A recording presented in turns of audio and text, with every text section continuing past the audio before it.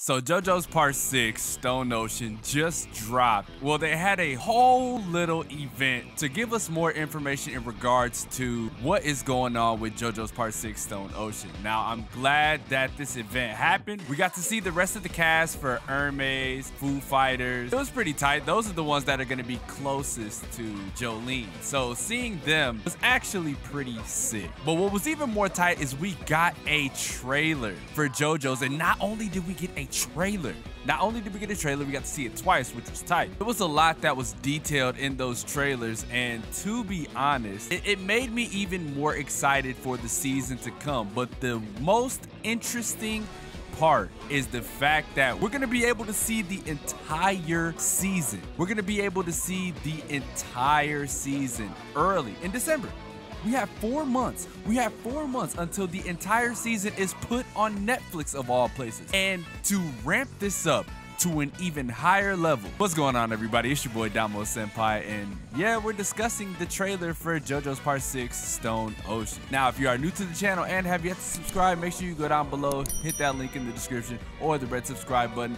Either one to help me towards that cause of reaching my goal, which is to become a full-time content creator. Now, back to what I was saying. Well, we got 2 release dates. So we got the one in December, which is going to be the Netflix exclusive premiere, meaning it's going to be, the whole season is going to be on Netflix. But what makes this interesting is it's not just Netflix Japan. It is global. It's worldwide. So everyone is going to be able to see it at the same time, which makes it kind of lackluster for me because I loved the anticipation. I loved the anticipation of weekly JoJo's episodes, which gave us a week to contemplate what the hell is going to happen in the next episode. That was always tight, but to see the whole season uploaded on Netflix, I don't know. I'm curious as to how they're going to handle that. But the second release date is for January, and that's going to be the, regularly televised version where we're going to get to see weekly episodes.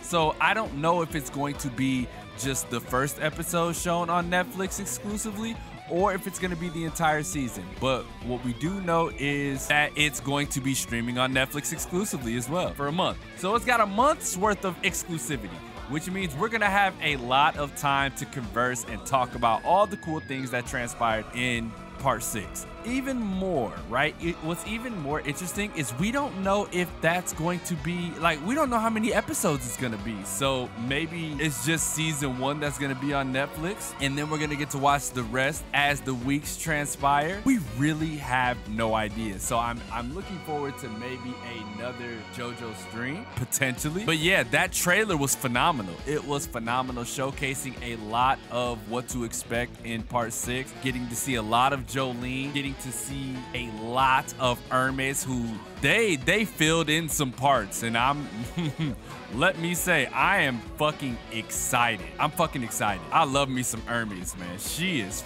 fine. She is fine as hell. But let me know what you thought about the trailer. Let me know if it fed your expectations. Let me know if it hyped you up for the global release of JoJo's Part 6. So leave a like if you enjoy, subscribe if you're new, and I will see you guys in the next video.